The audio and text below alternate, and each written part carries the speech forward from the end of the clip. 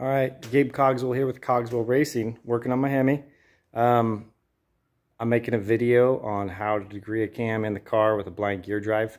It's kind of a pain in the ass, but there's not a lot of good information out here. There's like one Lunati video.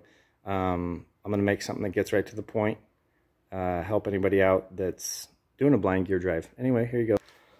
So this happens to be a hemi, but this is an RCD blind gear drive, which RCD, I don't know if you have any other stuff, it's absolutely bitching. This isn't a plug, but it kind of is. Their stuff's just fucking killer. Anyway, so blind gear drive. These holes are like infinitely adjustable. This thing has like a 1.5 degrees or something tooth pitch, and every time you spin it around to a different set of holes, it'll be close, close, close, close, and then closer, and then perfect. There'll be one set of holes that is absolutely perfect. Don't give up, keep going around.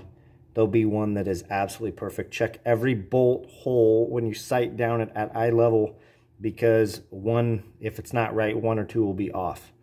Anyway, how I like to degree a cam inside the vehicle is, my phone's not really zooming in here. I roll the motor up before top dead center where the intake valve opens at 50 thousandths. Should be on your cam card. That's like the easiest way to do it in the car. For on the engine stand, I like to use bullet cams method. It's probably the easiest. It finds the intake center line, basically a set value of intake lift halfway in between. That's the maximum center of your intake lobe, and you degree it off of that. But this, for ease's sake, roll it up here. This happens to be 25 degrees before top dead center.